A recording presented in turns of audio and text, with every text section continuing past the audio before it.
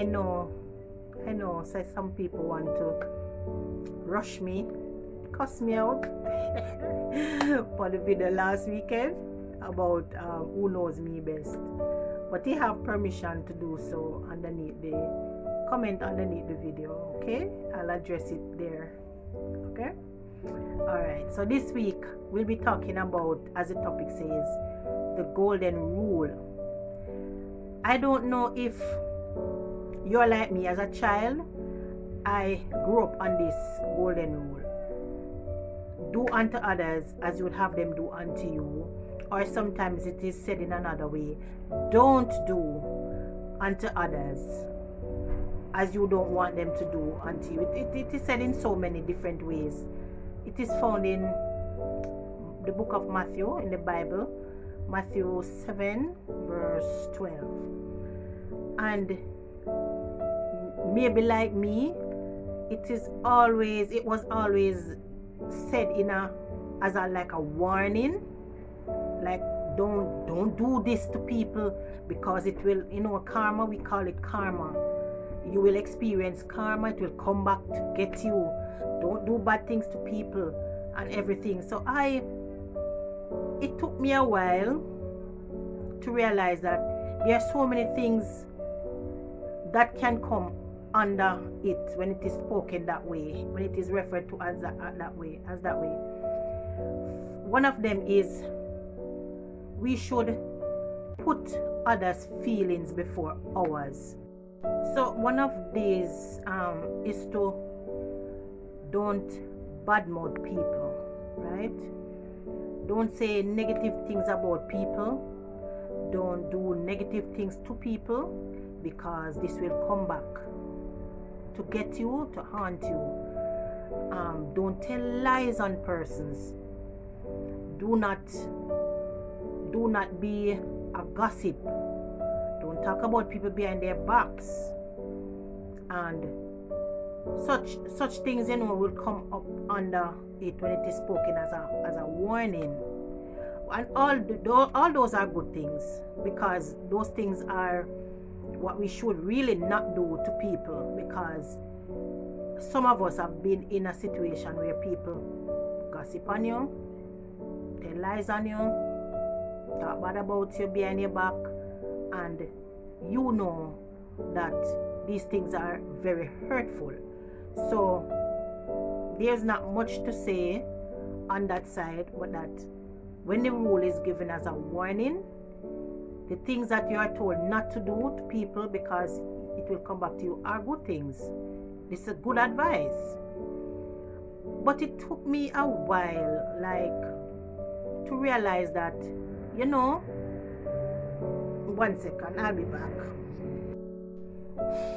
Those bikes, I don't even remember what I was saying, but I think I was saying pretty much that these advice are good advice, right? That you shouldn't do things to people, negative things to people, because some of us have come to realize how it feels. So we should avoid doing things to people, because it will come back to you. It is also in the Bible. I don't believe in karma per se, but it is in the Bible. If you reap what you sow, that's what the Bible says. You reap what you sow. But it took me a while to realize that there is a more positive side to the same golden rule, right? While it was a warning as a child, I realized that I can use it in a more positive way, because we can say, let me do unto others as I would want them to do unto me. So this is action. This is doing something rather than avoiding to do something, rather than abstaining from some things, rather than, you get the picture. So I decided that, how about I put this golden rule in a positive way?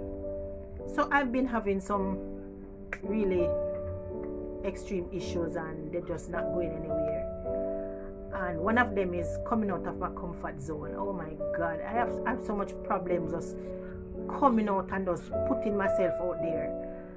And I realized that to come out of my comfort zone, one of the things is to do unto persons that I want them to do for me. So not to do it to get it back in return, but just to put myself out there. I found that I am seeking out persons to help, because I realized that even though I am having issues, I kind of know how to work them out. But you have persons out there who really need help. They really need somebody who know how to take them through the steps of working through some problems, and they, they will talk to me and ask me about some things. And with my experience in counseling and coaching and mentoring, I would give them some good advice and things. And I realized what it does is this distracts me from even my own problems. And I said, look how lovely the golden rule work out. Do for people as you would want people to do for you. And what this does is to distract you from your problems somewhat. So I won't be long with you today, but I want you to take from this that when you turn the golden rule around in a positive way, expect to have changes in your life.